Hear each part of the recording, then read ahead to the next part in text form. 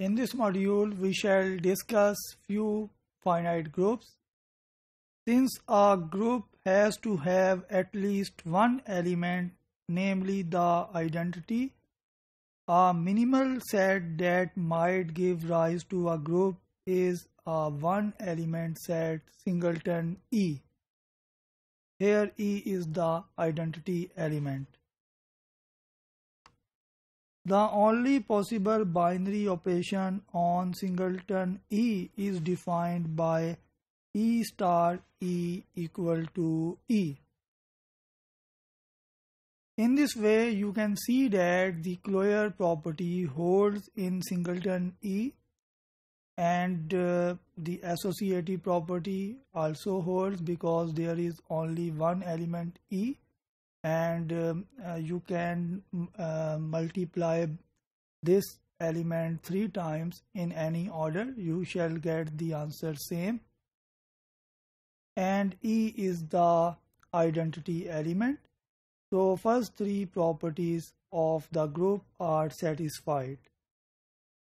The identity element is always its own inverse in every group. So inverse law is also satisfied. So singleton E is forming a group under binary operation star. Let us try to put a group structure on a set of 2 elements. Since one of the elements must play the role of identity element, we may as well let the set be EA. As you know that the existence of identity element in group is the necessary axiom. So one element should be E, and other we assume that the other element is A. Let us attempt to find a table for a binary operation star on EA that gives a group structure on the set EA. Since E is to be the identity, so E star X equal to X star E equal to X, identity law is satisfied for every X belonging to EA. Also, A must have an inverse A prime such that inverse law is satisfied. A star A prime equal to A prime star A equal to identity element. In our case, A prime must be either E or A. And you can easily see that A prime cannot be equal to E. So we have to take A prime equal to A. In this way, we shall get the following table. Star.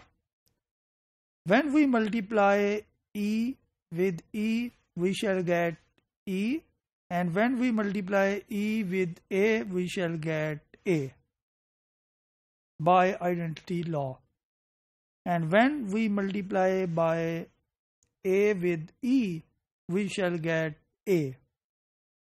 And as you have seen in the previous slide, A star A should be taken as E. So you can see that the group of 2 elements is generated by A. So it is a cyclic group. Now we know that Z2 equal to 0 class, 1 class, and as you know that it is a group under binary operation addition modulo 2. Its table must be the one above with E replaced by 0 class and A replaced by 1 class. And in other words, Z2 is isomorphic to the group we have discussed in the previous slide. Now I am going to construct table of Z2 under modulo addition modulo 2. 0 class plus 0 class equal to 0 class. 0 class plus 1 class equal to 1. 1 plus 0 equal to 1.